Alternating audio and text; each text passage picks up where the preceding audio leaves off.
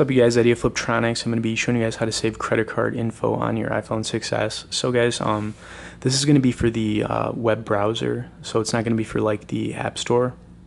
Alright, so anyways, what you're going to want to do is go into the settings, and then you're going to want to find Safari, and then you're going to want to click on autofill. Alright, so right at the bottom here, you guys, you're going to have two different options: a saved credit card option where you can save your credit cards, and then a credit card option. When you enable it, will automatically save any credit card information you go that you put into any web page.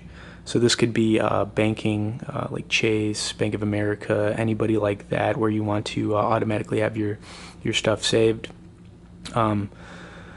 You could turn it off like that if you want, but as far as saving credit card info, this is how you're going to do it for web pages. Like I said, this isn't for the App Store, and that's pretty much how you do it, guys. It's very simple. If you're feeling pretty secure with things on your iPhone, then I would turn that option to on if you're using your iPhone to access your credit cards.